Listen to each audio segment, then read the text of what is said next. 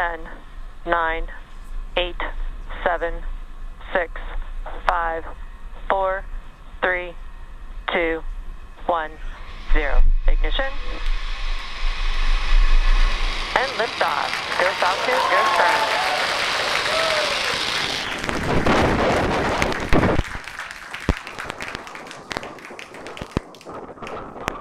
Pitching downrange. M1D chamber pressure is nominal.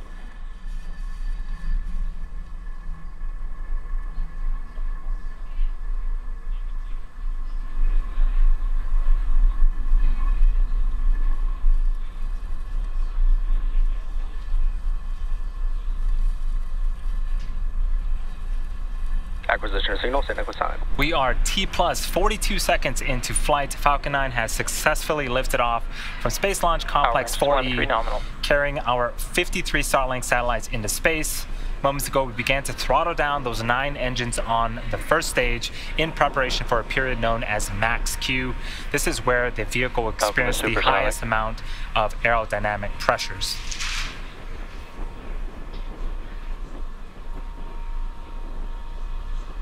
Max Q. And that was the confirmation of max Q. Coming up in about a minute, we have a series of events happening back to back.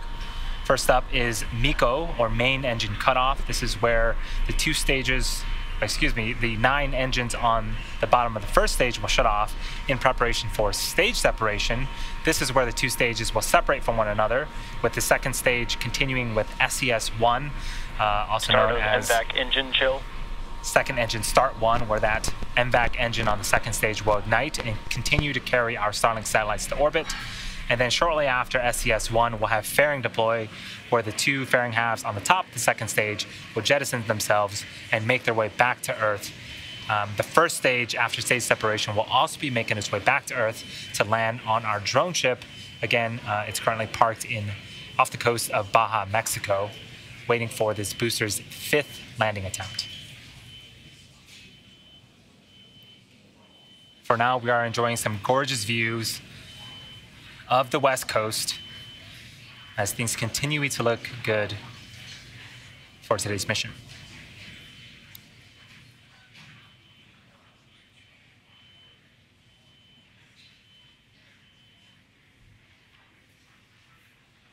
Main engine cutoff. Stage separation confirmed.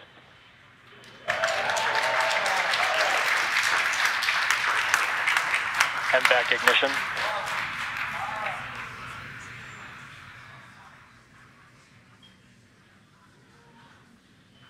Bearing separation. And again, continuing with the gorgeous views, we saw a ground shot of main engine cutoff. Now on screen on the left-hand side is a view of the first stage booster. It is making its way back to our drone ship. The right-hand side of your screen is a view of our second stage Merlin vacuum engine. The fairing halves have deployed, and so we have our Starlink satellites exposed to the vacuum of space. They have a couple more minutes to go before we actually shut down that second stage engine and insert our second stage and the satellites into an orbit.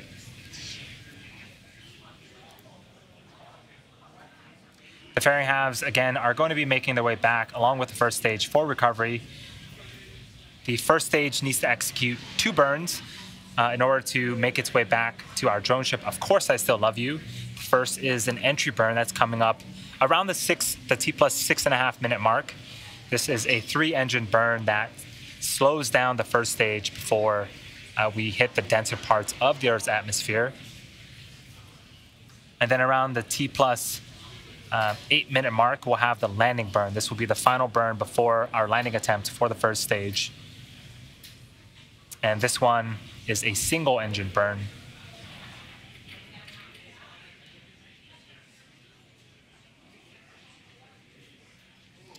T plus 4.5 minutes into flight. Engine performance on the second stage is nominal. If you look closely on the left-hand side of your screen, you can see some puffs of gas. That is nitrogen from our attitude control systems.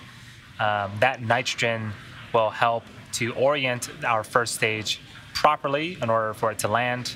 And you also notice that we have 2 of our 4 grid fins on camera right now. Those will swivel and... Both vehicles are following nominal trajectories. Those will swivel and help to guide and steer that first stage back to our targeted landing site.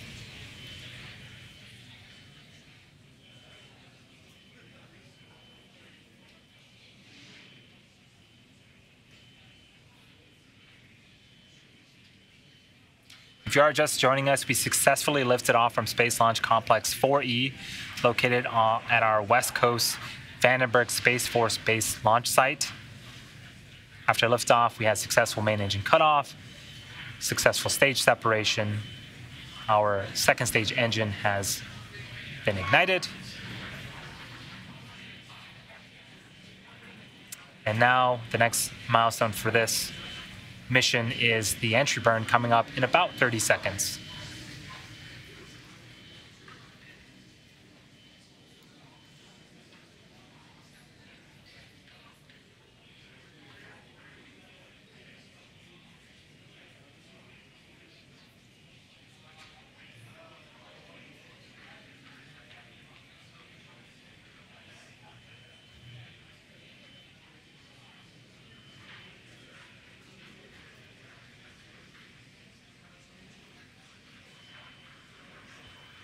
Stage 1 entry burn startup. You can see on screen 3 of the 9 first stage engines have relit. This burn is expected to last for about 20 seconds before we shut it off again. You can see the speed of the first stage at the bottom left-hand side of the screen. We're starting to decrease that.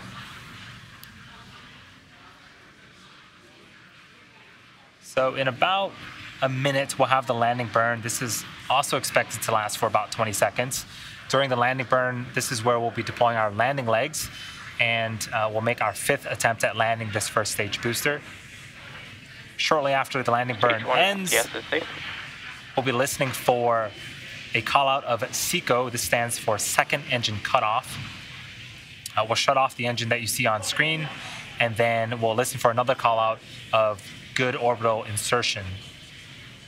As a reminder, after we get successful orbit confirmation, we will be ending the webcast, but we'll have audio up if you want to follow along, and we'll confirm deployment of our satellites via social media.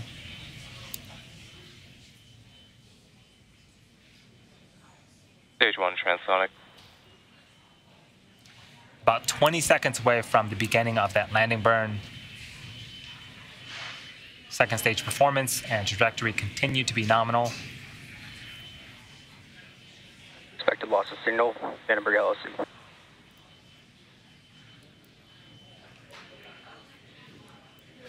Stage 2 terminal guidance. Stage 1 landing burn. So the callouts, we heard that we have begun the landing burn.